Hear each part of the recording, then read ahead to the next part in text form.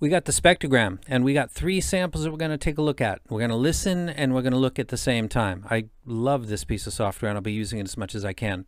We're going to be talking about frequency graphs and what you're looking at and how that impacts what you listen to. Metallica Blackened, which many people might be familiar with. We've got the kick drum isolated on that track, and we're going to be listening to that as the example of a kick drum. The 4-string bass guitar is going to be from a teacher who shared their samples for free, and I'm going to be playing that because he does a lot of different riffs, pulls, and releases. It's very applicable to this video. And then the other is going to be the bass hit from 50 Cent in the Club. I believe it's from the Get Rich or Die Tryin' LP. So let's go ahead and get started with that.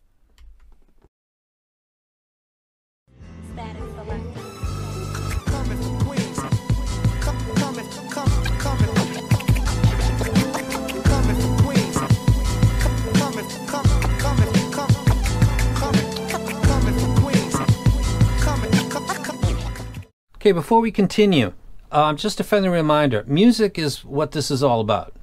Whether it costs $50 or $5,000, it's designed to play back audio.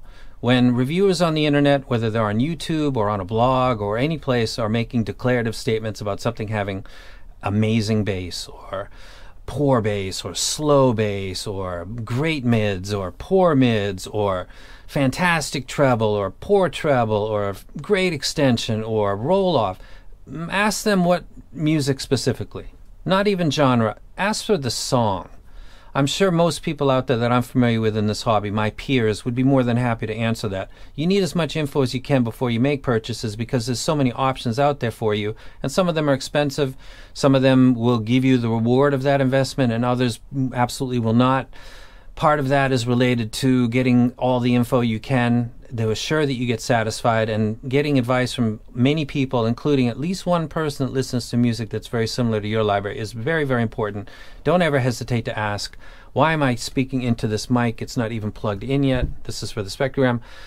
It's all about music. I put it in front of you guys all the time. I talk about it in all the videos. Ask the questions. Ask for people to be specific when they talk about the awesomeness of something.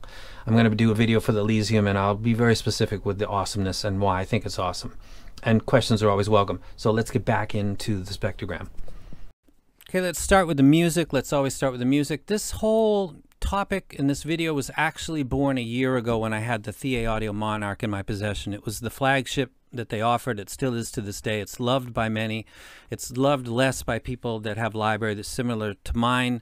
And this video is way overdue because now there's a clone in the variation by Moondrop that basically copied what was kind of a unique bass tuning by the Monarch and made it its own. But in that sense, it put itself up to be put in this video because I don't have the Monarch with me anymore. But this is pretty much the same thing. But the variation wasn't where this was started. This started a year ago, and it started on this album, the 4th album by Led Zeppelin. And it started on a track called When the Levee Breaks. And I noticed immediately that the bass drum, or the kick drum that is supposed to sound significant, sounded cut off. It sounded the same, and I believe I described that in my video like it was muted. I think I described it as a muted kick drum. It's there, but it's abruptly stopped, and other things take over. It was not natural, and it confused me. And then I looked at the graph, which isn't this one. The Elysian, let me take this out for just a second.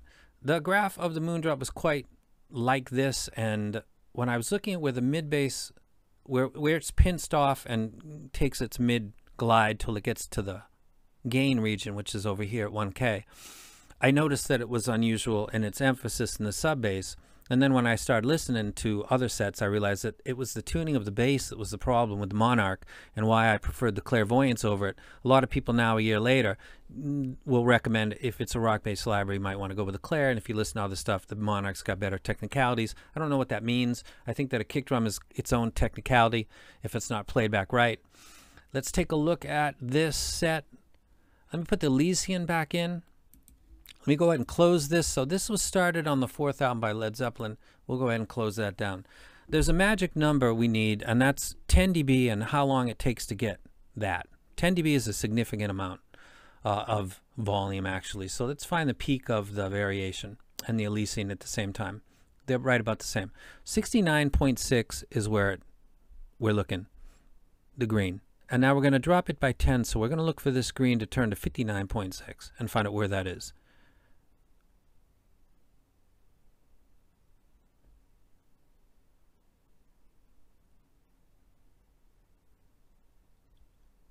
Okay, 185 hertz. At 185 hertz, we've gone 10 dB, from 30 to 185.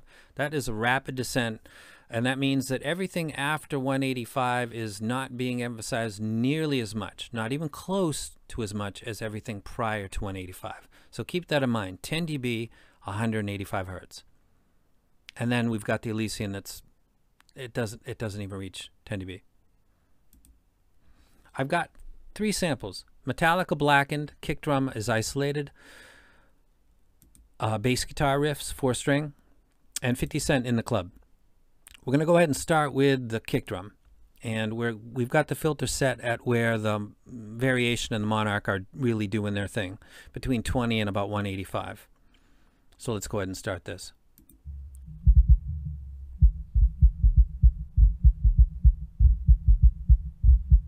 I think it should probably sound obviously muted to you if you don't understand what I'm talking about. This is how it sounded on the Monarch, and it actually sounds on the variation. Now, that's to 185. We're going to take where the actual practical area is, like the Elysium treats it. Let's take a look at that again. This corrects itself at the ideal point, audiophile, at about 500 before it glides out. Let's show how that impacts real instruments. This is 500 hertz. We've collected the rest of the kick drum. And then let's go ahead and raise this up to where we left off at around 185. Let's listen at the beginning again. Same part.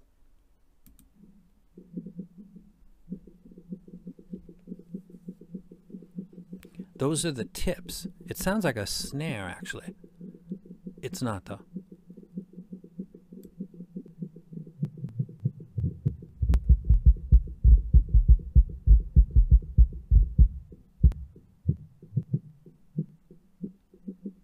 This region isn't gone, it's being overwhelmed by what's prior to it, an enormous amount of emphasis. It has great impact in your ability to discern this. Is it actually there? It is, but it's very hard to pick up, and for all intents and purposes, it sounds like it's not. And it sounded like it was being pinched on the Monarch, and it sounds the same on the variations. It's not really an ideal tuning for a rock-based library. And if we were to take the whole thing, like the Elysian, and like sets that cost $50, and do the whole thing, and play that same thing back, you would get the entire kick drum. And not just part of it.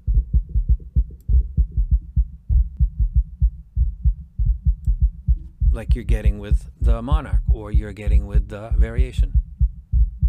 If you're feeling awkward or uncomfortable or not happy, you're too close to the gear. Let it go. This is tuning. This is the way that they decided to tune it. And that is a kick drum. And it sounds like it's being pinched off at the top because it literally, really, actually is. Let's go back to 5 one last time before we click our way out of here. Go back to 185. And those are the tips.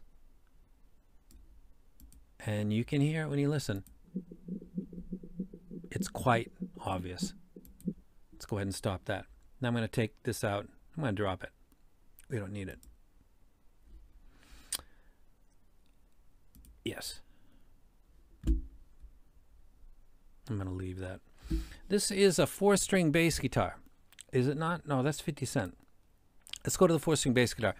4-string bass guitar is even more of an issue because 2 of the strings are being put up with great emphasis and 2 of the strings are not being put up with great emphasis.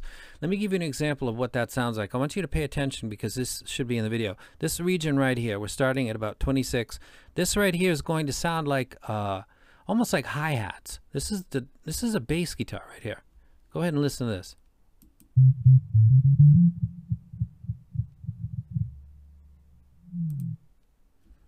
One more time, just so you can get what I'm talking about before we proceed.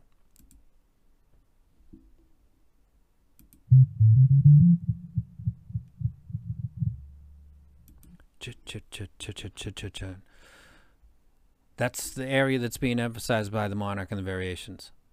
Now let's take this up to 5. And then I'm going to take away all of that because there's 4 strings.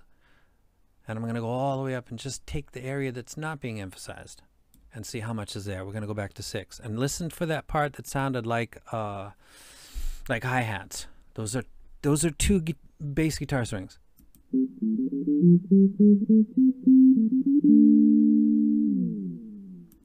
Instead of a ch ch ch ch ch ch. That's kind of amazing, actually. Let's listen to that one more time. 20. Let's go to 30 because that's what it's really emphasizing. And then take it down to 185. And then go back to this point. And then play it.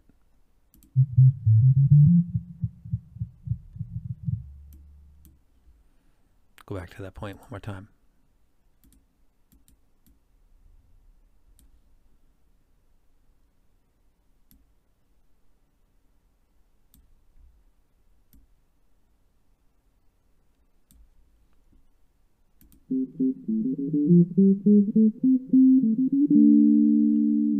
It doesn't even sound like the same musical instrument, actually. Now, if we take this 4-string bass guitar and we tune it like the Elysian or any other affordable set that has a slow, long glide, and we allow for it to be played back as if nothing was being emphasized over the rest, and we play that same replay.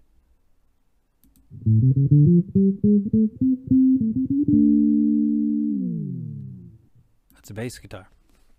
So in order of impact, first would be the 4-string bass. It's literally taking 2 strings, putting it over the other 2. You can hear that right there. We can listen to more, but you really don't need to. Or do you? Let's start at the beginning of that sample and listen to this in its entirety.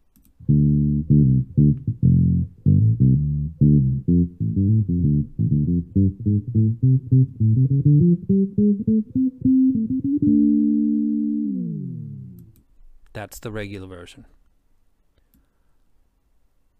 This is the version that you will get with tuning like the Monarch or the variation.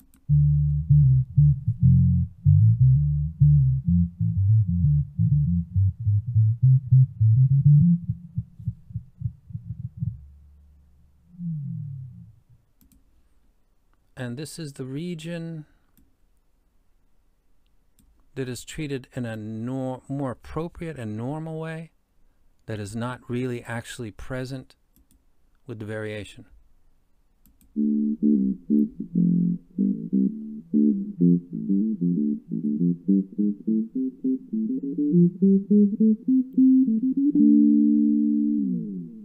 So we're not talking about tips or muting, we're talking about almost the removal and masking, overwhelming of 2 strings of a 4-string instrument. It's really amazing. So let me go ahead and pull this back down. And the last sample that I'm going to play really quick, yes, let's save that. The last one I'm going to do is 50 Cent. Hip-hop doesn't seem to be impacted quite as much. Hip-hop is a wide variety. Rap-A-Lot Records, Houston, Texas, they got lower hits. I used to have to adjust my car audio system because it was different from listening to something like Tupac, which usually seemed to Death Row mix different. Depends on the studio, the artist, usually the studio.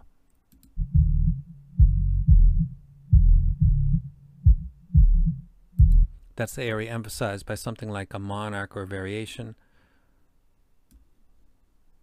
This is the part that is slightly lacking.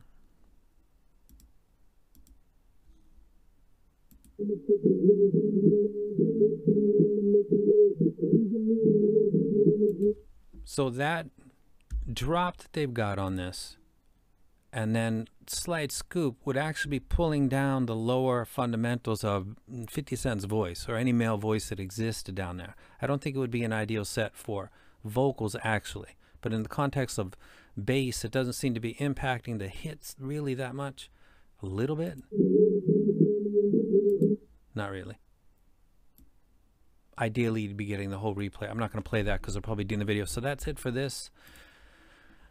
I think that stuff that's tuned like the Elysian acoustic, and again, you can pay from $50 to $5,000 for that. You don't need to spend a lot of money for that type of tuning. It's usually done by a dynamic driver on cheap sets and done by just a dynamic driver in combination with balanced armatures, ESTs, etc., and some kind of a hybrid with Empire ears or Elysian acoustic, so you can get a much better playback for a lot more money. But you don't need to spend a lot of money to get good bass guitar, or get authentic kick drums, or get a good hip-hop replay. If you get something like the Monarch, or you get something like the Variations, you're going to be changing the replay quality of some of your library. I just showed you how that works. You want to do that is up to you. I choose not to, and again, this started with the Monarch, and I just happen to have the Variations in my possession right now, and it looks like they pretty much ripped that company and that tuning, and it so happens I wasn't ever a fan of it. That's it for this video. I'll be doing another one for the mids. I'm going to use a set that's a good example of mids presented well, and there's all kinds of examples of mids not done well, but that'll be in a different video. So I'll go ahead and end this one now. Coming from Queens.